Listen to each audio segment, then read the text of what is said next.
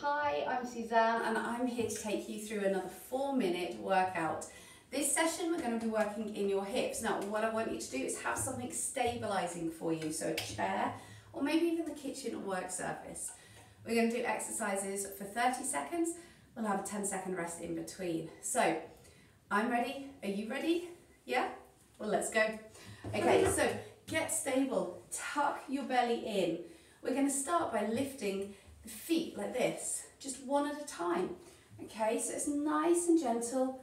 We're moving through the ankles, the knees and the hips, putting a little bit of movement in through your body. Okay, so we're going to start 30 seconds, nice and gentle, right here. Let's do another 10 more seconds of this. Give me 5 seconds, then you're going to get another 10-second rest. 3, 2, and rest down. Good. This time I want you to try and come round to the side so you're supported just on one side. We're going to do exactly the same movement. So let's come round.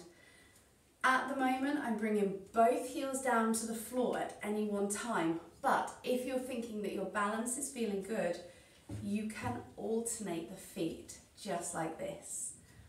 So pick the level that is right for you, whether it's one leg at a time or both. Good.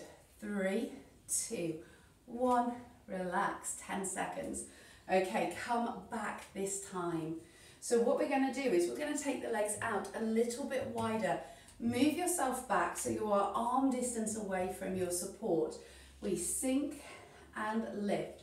So we're coming down into a little bit of a squat. Not all the way, just a little bit way down.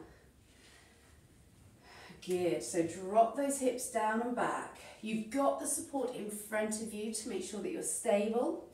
If you've got someone doing this with you, helping you out, they would be just to the side of you, supporting you on the way down and on the way up, helping your balance. Good, rest here. Good, how are you doing? Is that heart rate lifting maybe? Okay, still facing. We're going to lift one leg and then the other. So we're coming into some single leg work. It's going to challenge your balance.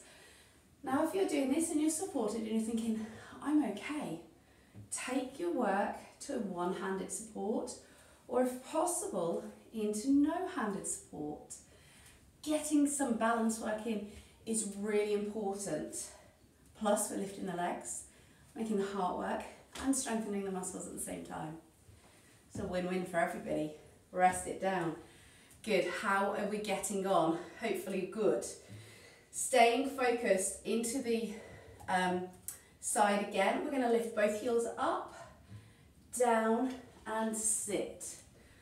Up, down and sit again. If you have somebody next to you doing this with you, that person would be standing to the side of you, helping you to guide you down and up, just so that your balance is okay and that there's no risk of falling. Down and up, lift, good, excellent. Okay, rest out. We're going to do some single leg work again. This time we're going to take one leg out to the side. Are you ready? Come out and back. Again, working through our balance. A little bit of balance retraining is good for everybody. If you can take the fingertips away or even the hands away completely, then you are challenging yourself at the level that works right for you today. Good. Let's do a few more. We've got less than 10 seconds on this side. 3, 2, 1. Rest that down, and you know what we're going to do? We've got to do the other leg. Standing tall, belly in. Are you ready? Here we go. Take it out. Again, play around with your balance. So we want to retrain and challenge our balance frequently, whilst building strength in those muscles, whilst also getting the heart rate lifted just a little bit. It's good to keep moving. There we go. Let's do about 5 more seconds. And 3, and 2, 1. one. Oh, rest it out. We've got one more exercise. We're going to squat down, and if you can, I want you to reach up into the air as well. So, good stable base of support. We drop down, lift, and the arms reach up. Good.